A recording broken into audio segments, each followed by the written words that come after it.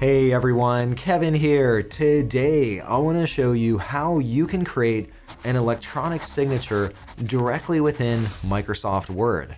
I'll show you a few different techniques for creating your signature. They have different quality levels and you could decide which one you think looks the best. Once we create our signature, I'll also show you a few ways that you can very quickly and easily then reuse your signature. One of them is by saving it as a transparent PNG, and then I'll also show you how we could use something called quick parts within Microsoft Word. One thing to call out before we jump into this, today we're creating an electronic signature that's basically an image of your handwritten signature. And that differs from a digital signature, which is a certificate that validates your identity. And that's out of the scope today. All right, let's jump on the PC and let's create an electronic signature. Here I am in Microsoft Word, and I have a contract that I need to sign. The Kevin Cookie Company wants to pay me money for using my image in marketing campaigns, so why not? It's basically free money for me. Down below here I see the signature field, and right now it's pretty lonely. There's no signature here. Now in the introduction I mentioned that we can create a signature directly within Microsoft Word. We don't have to print it out, sign it, and scan it back in. That's the old-fashioned way of doing it. Let's do it the modern way. Here within Microsoft Word we can draw our signature. So let's just go right up to the top where you have all these different tabs and then select Draw. Oh, and there is no draw option here. But don't worry, we can very easily get a draw option to appear up here on the top tabs. Simply take your mouse, you could be in any tab here, and then right click on the ribbon. And right within this menu, there's the option to customize the ribbon. Let's click on this. This opens up Word options, and we can customize what all shows up on the ribbon. And right here, there's an option to select Draw. So this will add a new tab to the ribbon. Once you check that box, next click on OK. And look at that, there's now a new tab up on top called Draw. Let's click into this to see what we can do. Within the Draw tab, I have access to several different drawing and annotation tools. Now I'm signing a pretty formal and high dollar value contract, so I probably don't want to mess around. I should just go with the black pen right here. When I click on the black pen, here I see this downward facing caret icon. When I click on this, this exposes more controls.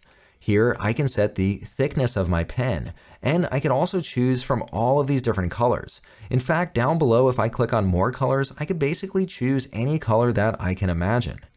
Now I'm really tempted to go with this rainbow color right down here, but our legal team at the Kevin Cookie Company, they tend to be more of the serious type, so I should probably keep things straight and just go with black. Now that I've selected the black pen, I'm now ready to sign the document. I have the pen selected, and I can come down here to the signature field. If you have, let's say, a laptop with a touchscreen, you can now sign your name there. You could also simply use your mouse to sign. It might not look quite as good as a normal signature, but you could actually get fairly good looking signatures just with your mouse. Alternatively, you can also use your trackpad to sign, and that's what I'm going to do right here. And that's now inserted my signature using my trackpad, and that actually looks pretty decent. Now, let's say that maybe I want to move my signature around, or maybe I want to adjust the size. I can very easily do that. Here I'll go back up to my drawing tools, and here I'll select the mouse icon or the cursor. When I select that, I could come down and here I'll select my name. So here it's now highlighted. Let's say maybe I want to make it look bigger. Here I could drag it over, but oh no, the aspect ratio there got really messed up and I probably wouldn't sign my name like that. Here I'll press Ctrl Z to undo. If I want to keep the aspect ratio, I can press the Shift key and then click in the corner, and here you'll notice that it maintains the aspect ratio as I enlarge it, or it'll work as well when I reduce the size. But actually I kind of like the size. I thought that was fine. Also, I can move my signature around. Here I'll select it and I could put it anywhere on the document. I could even put it in front of this contract text if I wanted to. But once again, I said our lawyers are more the serious bunch, so I should probably leave it right down in the signature field over here. You'll see when I have this object selected, I have this little icon or rectangle appear to the right with all of my layout options. And right now it's set to sit in front of text. What this allows me to do is I can place this anywhere I want on this page and it won't interfere with any of the existing content. So that's pretty cool, especially when you're trying to place your signature in a specific position. Another thing that I like about using the drawing tool is the signature is extremely high resolution. Here I'll put my mouse cursor right on my name and let me just zoom in all the way. Look at the quality of my name. It's extremely crisp and it looks really good. Especially when you print your document, this will ensure that it prints with very high quality. Along with the resolution of the signature, it's also transparent. Right up here, if I click on design and let me go over and maybe I'll change the page color to, let's go with a green color. Here you'll see that it also applies green behind the signature. So not only is it high resolution, but it's also transparent. So far, we've looked at how to add your signature directly on either your PC or your laptop, but maybe you'd prefer to write your signature with your finger on your phone, or maybe you just want to write on paper and then get that into Microsoft Word. Next, let's jump over to the phone and I'll show you how to capture your signature there as well. Here I am now on my iPhone and I have the Microsoft Word app installed. You can do this on both iPhone and on Android.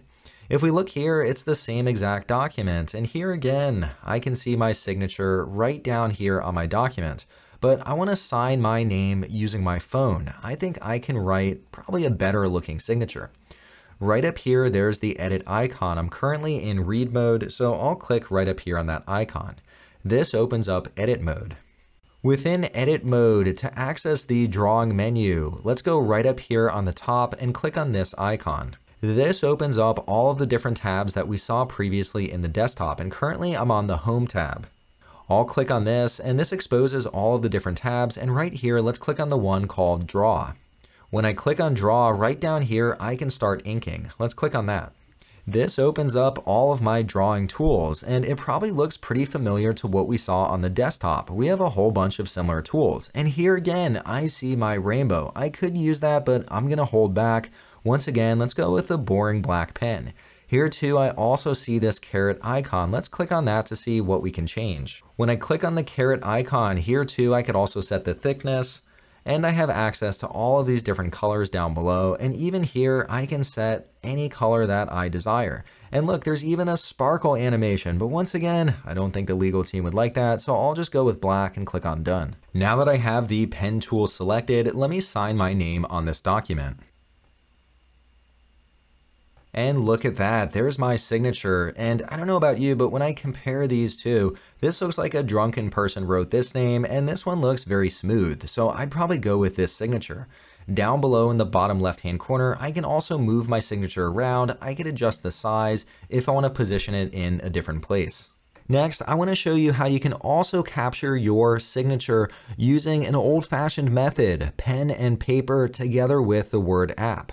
Once again, let's click on this icon up here to see all of the different tabs. This once again opens up the menu on the bottom, and let's click over here. This opens up all of the different menus. This time, let's click on the one called Insert. Within the Insert menu, scroll down and there's an option called Camera. Let's click on that one. This opens up the camera app, and here I've written my name on a piece of paper. I'll take a photo of this. This looks good, so I'll click on Use Photo down below. This has now inserted the signature into my Word document, but I have this really ugly grayish background behind my signature. Next, let's jump back to the desktop and I'll clean this up.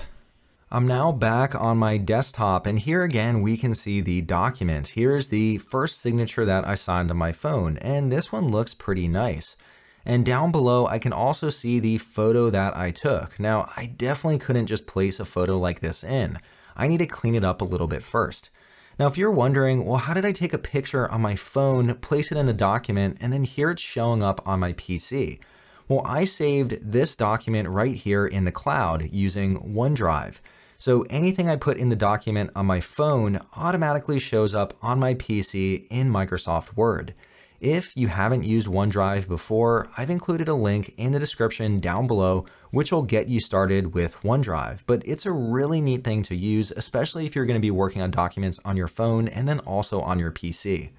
To clean up this signature, first off, let's select the signature right here. Next, let's go up to the top tabs and click on Picture Format. First, I want to crop it down a little bit. Here you see the signature only takes up this space here, but we have all of this unnecessary page included as part of it. So here we want to crop it. I'll click on Crop, and let me drag in the borders so it just surrounds the text. This now looks like a much better crop, but here we still have that annoying gray background. How do we get rid of this? Well, once again, select the image, go up to Picture Format, and all the way over on the left-hand side, we can adjust the color. Here I'll click on Color, and right down under Recolor, there's the option to turn it to black and white at 50%. And this is now looking like a pretty good signature. I have the green background, so this doesn't quite work, but let me change the background to white and you'll see what it looks like compared to the other signatures. I've now set the background to white and I want to make a few more tweaks. Here I'll click on my signature and under Layout Options, let me set it so it sits in front of text. Also, right here, I can adjust the size and I can drag it up so it sits right up alongside the other signatures. So here now we can see all of the different signatures alongside one another. Once again, this is the trackpad signature, this is my signature directly on the phone, and this is the photo of my signature on a sheet of paper. If you like the third signature the most, you might be wondering, well, what happens if I don't have a white background? So here I'll change the page color and let me go to this light blue. Here you see with that signature, it has that white background. Is there any way to get rid of that? And fortunately, there is. Select this signature, go up to Picture Format, and all the way over on the left-hand side, there's the option to remove the background. Click on that. This opens up a magenta rectangle around the signature, and any area that's in magenta will not be kept. So here I can go up and I could click on Mark Areas to Keep, and here I'll just make sure that I select the ink to make sure that it keeps that. There I've selected all of this. If for whatever reason it included some things that I didn't want to include, I could also mark those areas to remove. But this looks pretty good right now, so I'll click on Keep Changes. And there now you see the signature with a transparent background. So those are my 3 different electronic signatures. And when you look at this, I personally prefer the one in the middle the most. This is the one that I signed on the phone. Over on the left-hand side, I used the trackpad to create this, but it looks a little jagged and has some rough edges. Over here, this looks pretty smooth and very sharp. And then over on the right-hand side, perhaps this looks the most natural because this is my handwriting, but the image isn't quite as good resolution as the other options over to the left. Now that we've created our signatures, you might be wondering, what if I want to reuse my signature in the future? Can I very easily do that? After all, you don't want to go through this whole process again. Instead, put the effort in once and then you could leverage it again and again. Now, you could simply select your signature, right-click, and then go down to Save as Picture. However, when you do this, the quality won't be that great. So instead, let's copy the signature, select it, press Ctrl+C, and then let's open up PowerPoint. In Microsoft PowerPoint, simply open up a blank new slide and then paste in your signature. Here, select your signature, right-click, and then go down to Save as Picture. Now, I don't know why, but for whatever reason, PowerPoint saves pictures in much better quality than Word, so I'd recommend going through this flow. This opens up the PowerPoint Save As dialog. Give your signature a name, choose a location, and then click on Save.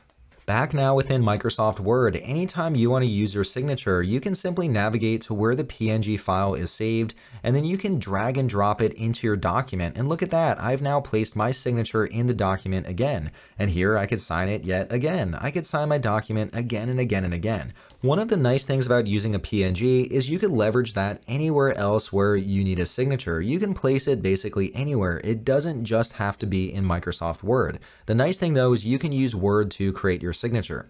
Now I want to show one other way that you can very quickly insert your signature, and maybe you want to put in other stuff alongside your signature. So out of these 3 signatures, let me delete these 2 because these weren't quite as good. I like this one the best, so I'll place this in the signature field. Now, frequently when I have to sign documents, I sign my name, I put down my title, and all this other information, and I don't want to have to recreate that every single time that I need to sign my signature. Instead, I can highlight this entire signature block right here, and then I can go up to the Insert tab, and all the way over on the right-hand side, there's an option called Quick Parts. Let's click on that. Right here, I can click on Save Selection to Quick Part Gallery. Click on that. This opens up a prompt where I can give my quick part a name. I'll call this Kevin's signature.